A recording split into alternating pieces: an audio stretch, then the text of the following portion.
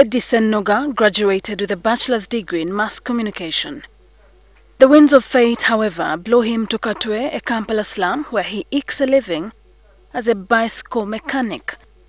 He is a caretaker at this shop. Obachisa management kati manage yajo omupya nalenga ofu bana abaliwo abakadde natika baba bakola ki kati okuddamu okusaba fa abakadde batuzeemu kyatubeerera kizibu. The retrenchment opened his mind up to the realities of unemployment in the country. He then knew he had to get a menial job after several futile attempts at finding another job in the same industry. Abasinga obungi ennaku zino beekwasiza nnyo gavumenti. Gavumenti egyetuyambye tukole ki n'abavubuka ennaku zino tunyooma nnyo emirimu. Unlike Eddie, this man is neither educated nor employed. Like many other youth in the slums of Kampala, he only works when opportunity strikes. Every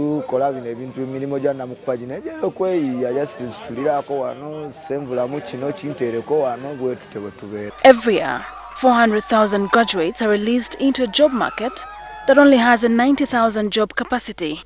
Eddie and Samanda are a representative of 22.5% youth of the country's population. They face a lot of challenges, key among which is unemployment.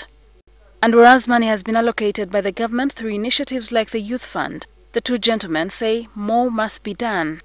Nesinga bateekamu amaanyi nabo bennyini babagambye bakole ezo project bakituukirize ku bulungi bw'abavubuka.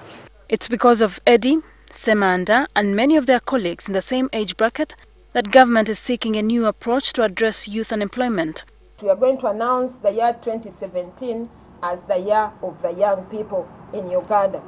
To achieve this, Nakiwala Kiyingi, the State Minister for Youth, says an expo has been organized where different youth will be allowed to showcase their expertise as a build-up to 2017. We are here to crown it all in December, come the 12th to 16th of the month, with a big do that we have called the Uganda Youth Explosion, because we need them now to burst out, to tell the story of where we are coming from and where we are going. We're in the process of setting up a secretariat at the ministry.